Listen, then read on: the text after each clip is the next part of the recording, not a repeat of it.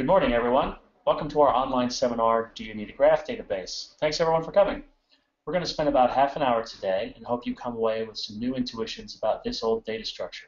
And with that, let's get started.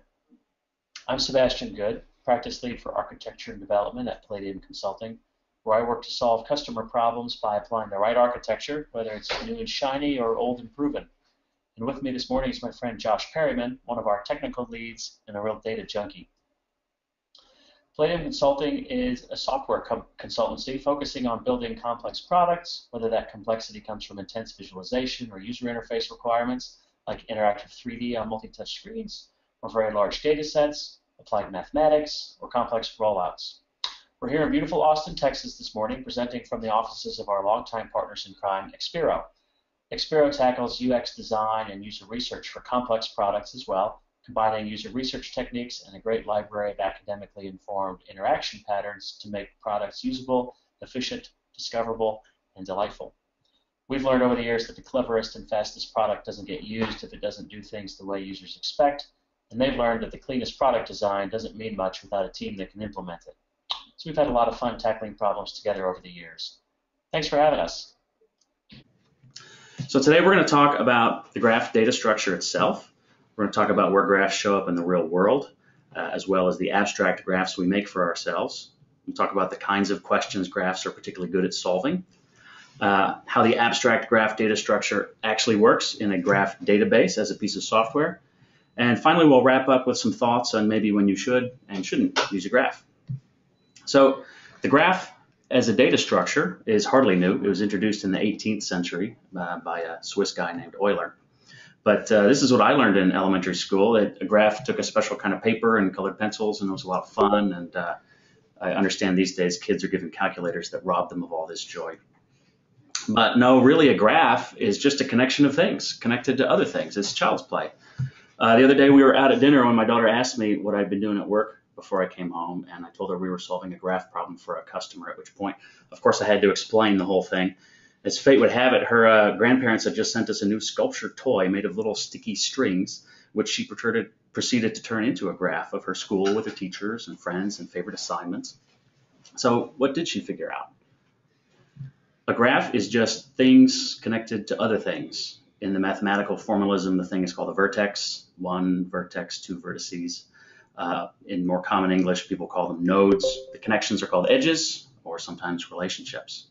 So New York City is connected by rail to Boston. Don't bother with the bus. That's a mess. Jason is connected to Alice through a shared history of being told he can do anything he sets his mind to, but first clean up his room and eat his meatloaf. You can connect different kinds of things. For instance, a retailer noting that a Spider-Man lunchbox is part of the Marvel comic books franchise. Vertices can have many edges. They can participate in many relationships. That lunchbox is both part of the Marvel franchise and is recommended for ages 3 to 8. And the links can also go in lots of directions.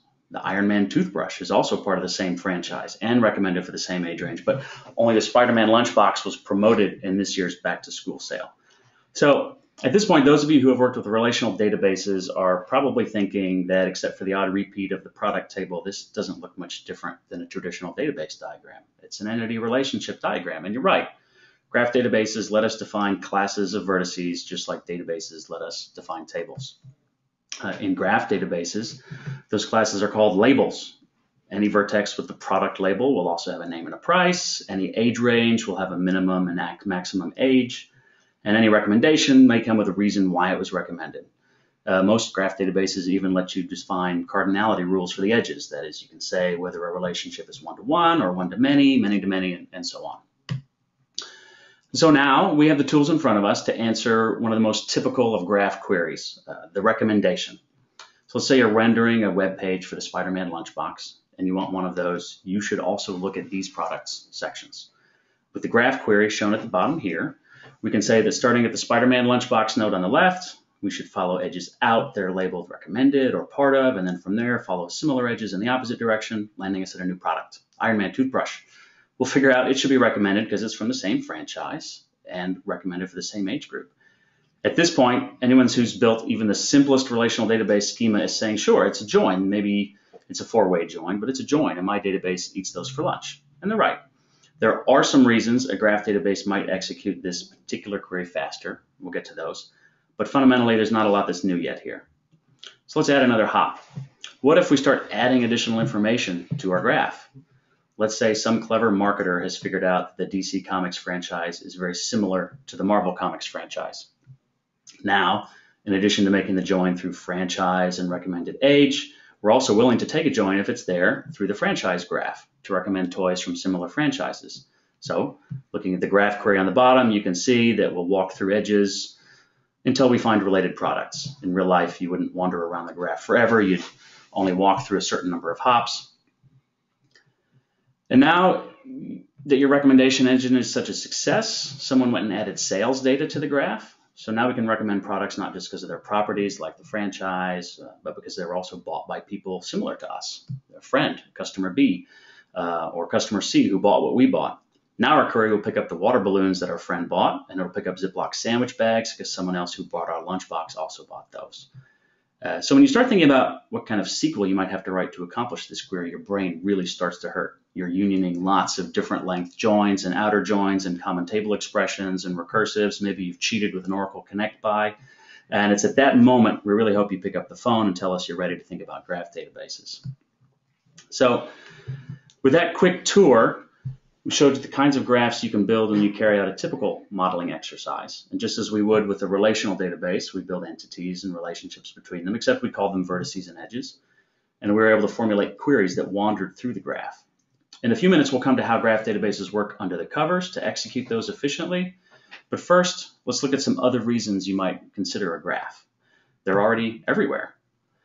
Transportation networks are graphs with rails connecting stations and roads connecting cities. You could put this in any kind of database you want, but in real life, it's a real graph. Pipeline networks for oil and gas or transmission lines are graphs connecting wells and refineries or power stations, transformers, and homes. And of course, the internet itself is a graph connecting computers and routers by all manner of networking. But perhaps the most natural graph responsible for this decade's explosion of interest in graph databases is the social network. Which friends are friends with which people belong to which clubs, which people called which people. In fact, if you plot memberships of people in civic organizations around the time of the American Revolution, you'll know longer why Paul Revere's warnings were heeded so carefully. He wasn't just some dude wandering around on a horse. He was one of the most well-connected people in the colonies, and the government had its eyes on him. This is also how people try to find terrorists or people they should sell to in LinkedIn. The massive interest in social networks in companies like Facebook and LinkedIn has created a huge tide of research and software in the area that has spilled over to the rest of us. So those are some graphs you find in the real world. There's also graphs that we make up. If you'd like to lose an hour at work sometime, flowcharts are graphs. Just type pop song flowchart into Google. I lost an hour. I wish I hadn't, but you really should try it sometime. Org charts are graphs because trees are graphs. And trees fit fine in lots of kinds of databases. But in a graph database, we can also model more than one kind of relationship, turning that tree into a graph, like modeling that Marcia from accounting actually has the ear of the senior vice president, even though she doesn't report to him. A dependency network is a graph. If you model which tasks require which tasks to come before them, you can figure out what order of operations to take, and even when you can do things in parallel. So for one of our clients in the oil and gas space, we built a dependency network of thousands of simultaneous simulations, trying to do a sensitivity analysis, figure out which inputs led to which kinds of outputs.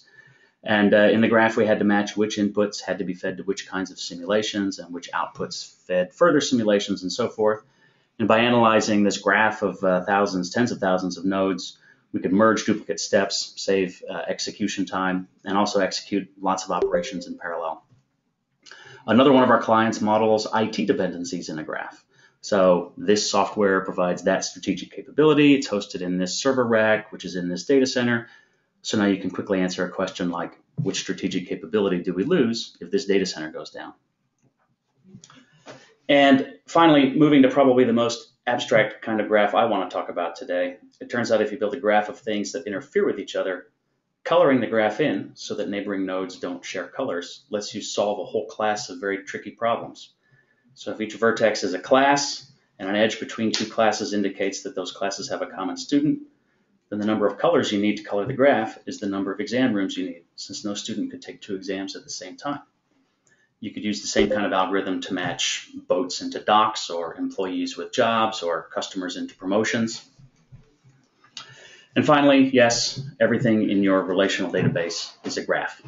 Sometimes you should just leave it there, but sometimes you can do better. So to that point, we're going to talk a little bit about what kinds of questions graphs are particularly good at answering. This picture is a picture of a social network. You can do a kind of whole graph analysis on this record of who's friends with who and who has shared pictures with whom and who is at parties with whom. And it tells you who are the most connected or influential people. The fancy word for this is a centrality analysis. And on the outside, you can find people like me. And there in the center, in those huge circles, you'll find the Kardashians or Kevin Bacon. Perhaps at your company, you have influencers, people writing reviews, people scheduling trips for other people buying groceries on behalf of other people sharing credit cards. And centrality and importance algorithms will tell you which one of them are the most important for some measure of important. Do they share the same purchases? Do they talk to each other a lot? Perhaps one item in the graph is a cheese plate, and it turns out to be the most important predictor of wine spend. And it turns out this kind of ranking is also one of the keys to search. So when someone tells you graphs are interesting to search, this is one of the biggest reasons why. If I'm searching a list of people for Kim, there's not much I can do in a traditional database except return all the Kims in the world. And there's a lot of Kims. But if I've calculated an important index, say I'm a social network, I can rank my results by that important index and gamble that most people looking for Kim are more likely to be looking for Kim Kardashian than they are looking for my neighbor, Kim Green. Well, unless I'm looking for Kim, in which case we should also merge information about how close those people are in the graph to me, i.e. how many hops you have to take for me to get to them. And then for me, you might rank Kim Green to the top of my list, but for Josh, you wouldn't. Nothing against you, Josh. She's really very nice. You just haven't met her. I'm sure she's lovely. Yeah. So networks are another kind of graph. Every day we use networks on our phone telling us the fastest way to get somewhere, or if there's a traffic jam, how to get around it. Which police stations will lose power if a transformer fails. People are using graphs every day to solve these problems. But the difference with graph engines today is that they can solve far, far bigger problems than ever before. Millions and millions of interconnected things. Another very important class of questions that graphs can answer are called clustering questions. So some graphs, not all, but some graphs form natural clusters. These might be parts that will fail together because they're installed near each other physically in an engine, or software components that communicate with each other more often than they communicate with others, and so are likely to be able to crash each other. Or maybe parts that were built at similar factories. Or they might be your customers talking to each other more than they talk to other customers, or criminals clustering in hotspots or committing fraud in particular patterns. Graphs have been used successfully by journalists looking for corrupt influence, or by corporate auditors looking for suspicious patterns. And finally, there's a family of algorithms that finds similar graphs. Can you tell us what a typical high-end airline travel itinerary looks like? Well, if you can find one, maybe you can match it to others in your same graph. Or can you identify that 2 purchases or 2 groups of purchases are probably from the same person or from the same team at one of your clients because they look so similar, even though one came in through a corporate account and the other through a personal account?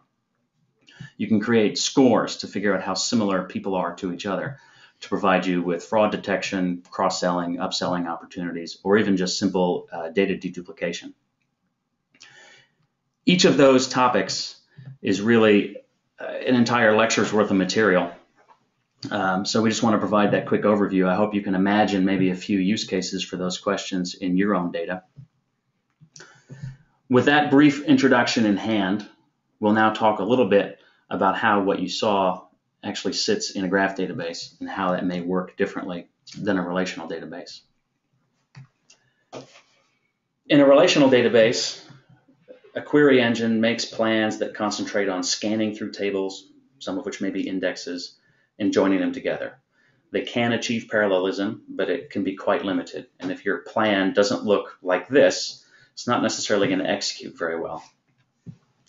They store everything in tables. And most importantly for our discussion today, that means when you have long join paths across your database like we had, and join paths of varying lengths, you end up wandering all over the disk. Now, if you got a small database, you're never going to notice this. Everything sits in memory. But if you have billions upon billions of rows, you can very quickly find yourself seeking all over disk.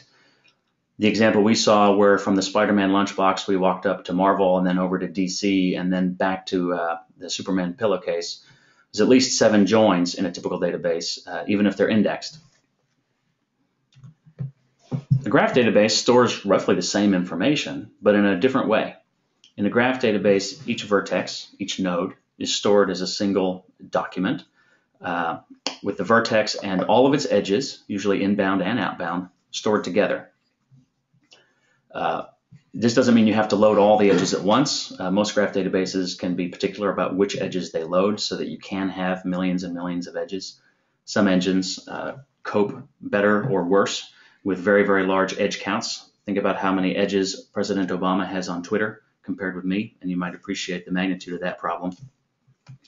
But for our same lunchbox to pillowcase query, my graph database is only going to make 4 hops because it can hop directly from the lunchbox to Marvel because the edge to Marvel is held inside the lunchbox vertex. And similarly, from Marvel, I can jump straight to DC, and then from DC, I can jump straight to the pillowcase. When you start thinking about this join pattern being multiplied over many variable path joins, you can start to see where this locality of reference can make even a database which can be, or excuse me, even a query which can be expressed in graph form and relational form execute faster in a graph database. Not all queries will, but ones that do a lot of hopping around will. To quickly try and illustrate one of the other advantages of a graph database, you can imagine that instead of just wandering through one table, like the products table, and then jumping where you will, you could actually set loose a whole set of agents in your graph. Amusingly, in one of the open source projects that aims to be a common language for graph databases, they call these gremlins. So you can imagine multiple gremlins jumping into your graph, wandering through, following edges, splitting up, joining again to avoid combinatorial explosion, and even in some graph database engines, doing that on multiple machines so that the gremlins can execute inside their portion of the graph and jump from machine to machine so that you can execute a query across a graph that is much, much larger than your primary database. So you can see how even with one machine, I could have potentially hundreds of hardware threads jumping around my database in a way that I just wouldn't attempt in a relational database. And if I'm able to execute this on multiple machines, I may be able to execute a sort of whole graph or very expensive query in a highly parallel way that's just not done the same way with a relational database. So graphs are great. They're wonderful. They're stored differently on disk. Let's talk about a few use cases where maybe you shouldn't use them. And to talk about that, I'll hand it over to Josh. Thank you, Sebastian. Now that we've oriented ourselves around graph databases, let's look at where you might think of using a graph or the problems that you would not try to use a graph to solve. These are places or relationships. The first one we want to look at is self-contained data. This is an example from our blog posting from a couple weeks ago. And this is an example of places where relationships or edges or joins really don't factor in your use of the data, particularly when you're querying it. In this case, the primary use case for reading a blog post is reading a blog post. And so when someone accesses the website, what they want to get to as quickly as possible is the content on that page. So what we want to do, the page obviously contains links. The links go to various places. Some of them are referential on the site itself. Some of them are referential to other places or social media places on it. But following the links is not the first or primary thing that we do here. Where graph does get interesting is at some point you may want to take a step back and want to know what links are being followed from this page, or what blog postings are influencing reading of other blog posting, or start doing some things like that. And so while we would first want to model this by putting it in a document database and just loading everything that way so we get the quickest access. Eventually, we might want to do some analytics. We might want to add a dynamic view where the blog post is linked to other things. And in that case, a graph engine might help us out more in that area. Another place where we would not use graph is the fixed joins. This is a place where we use relational databases all the time. You know where you're going to query your data. You have a very strong understanding of the questions you're going to ask. And so there's no ambiguity in terms of where you're going to go in the database or how you're going to get there. This is perhaps the best question you're going to ask when you're going at this from a modeling standpoint. Do I know how I'm going to query the data? If you're starting with that question, then that will dictate a lot of your data modeling activity on that. Another place that will probably be familiar or in the back of the minds of several people here that are on the webcast will be the OLAP systems. This is actually just a special case of the fixed join problem. This is a place where, again, you know the questions you want to ask, or at least you have a very good idea of what those questions are, and so you're able to pre-compute or predetermine those joins. There's very little ambiguity in terms of the questions you're going to be asking with regards to that. And this gets into one of the things that we feel is really important to keep in mind when you're evaluating a graph database technology.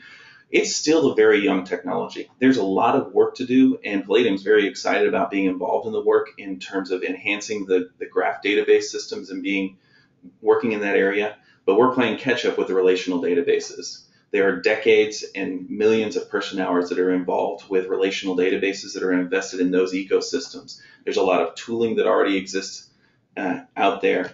And in a lot of cases, starting with a relational database makes great sense. One, because your developers know it already. They're familiar with that environment. And two, there's just great tools out there to help you in the management, the construction, the growing and feeding of your relational databases. So there are some signs. As we're bringing this to a close, I want to sum up for you. We're going to talk want to highlight some of the signs that you might need a graph database. For those of you that are coming at this from a very technical point of view, if your problems that you're encountering on a day-to-day basis fall in one of these three areas, here are some good indications that graph might be a good fit for you. If you're writing a lot of dynamic SQL, where you're thinking first I'm going to join to table A, and then I need to join to table B under some circumstances, and so I need to create a dynamic SQL query to handle that ambiguity that I'm going to face at a runtime, that's an excellent point where now you need to think, maybe I need a better tool for handling that runtime ambiguity, for making that type of decision. Another example would be where I don't need exact precise answers, but I need fuzzy answers. I'm trying to match closeness of shape of things. This is where the recommendation engines work in really well. And some of those other algorithms that work great in the graph database for determining the match of the paths to the database. Finally, and this is from a modeling standpoint, if you find yourself having to deal with the relationships in your data with greater sophistication than you normally would, oftentimes we're focused on the endpoints in the tables and we're querying the endpoints of the tables, but sometimes we need to start evaluating that, hey, there are two types of relationships between these entities, and I'm going to label one relationship purchases and the second relationship desires. And I need to handle those things differently, but I'm still working with those two things. If relationships are at the point of becoming a first order citizen in a sense within your data model, this is a great example for where you would start looking at graph databases.